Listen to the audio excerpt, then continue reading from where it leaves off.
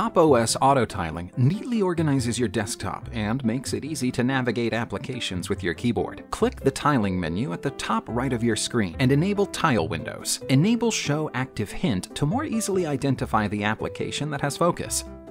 Clicking View All Shortcuts will open a reference to help you get started with auto tiling. Now start launching applications. They'll neatly tile in the available space. Use Super and your arrow keys, or use Vim shortcuts to change window focus.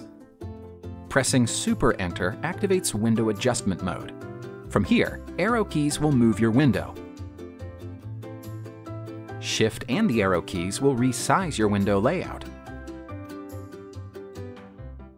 Control and the arrow keys will swap your window. Change the orientation of your windows with Super O. Make a window float, or reattached with Super G.